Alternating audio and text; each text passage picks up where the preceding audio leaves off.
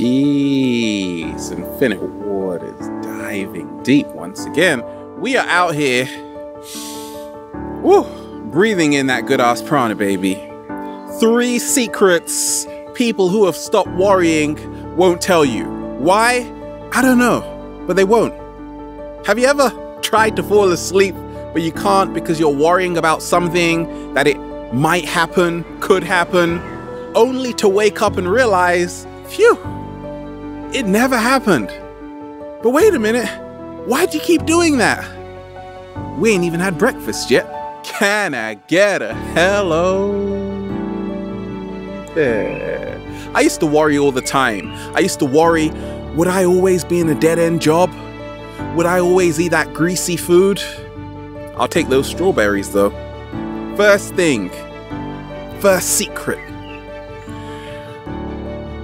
They realize that it's okay to worry, but worrying won't change anything. Look, if I was still worrying about being in a dead-end job, well, I would have still been in a dead-end job. But I didn't just keep worrying. I actually did something about it. I said, look, I don't want to work here anymore. I want to come to nature. And it worked out fine. You see, if you keep worrying and worrying and worrying, all it actually does is, wait a minute, create more worrying and worrying and worrying. But if you take action, then things will change. The second secret they won't tell you is that if you learn how to stay in the present moment, your worries will subside. You see, a lot of us, the reason why we're always worrying is because we stay in our minds. So to start living in the present moment, move more into your body. How do you do this? Do something which doesn't require a lot of thinking. For me, it's skating or talking with you. Wait, actually, I start thinking, what are you talking about, by the way? And the third secret is this.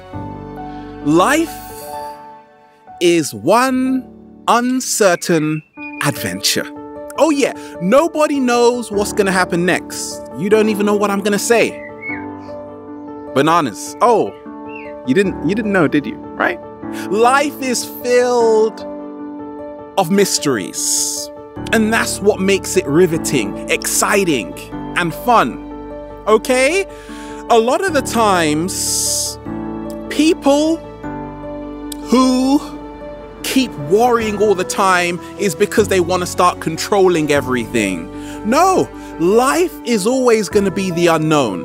So you have to start to learn how to embrace, like, I don't know what's going to happen next, and be okay with it. A great way to do that is just realize this. Can you imagine if you knew what was going to happen every single second? How boring your life would be? Exactly. So be glad for not knowing what's going to happen. Sometimes I jump into a plane and it's full of turbulence. I say, wait a minute, let me eat those strawberries first. I'm immortal, baby. Life is beautiful.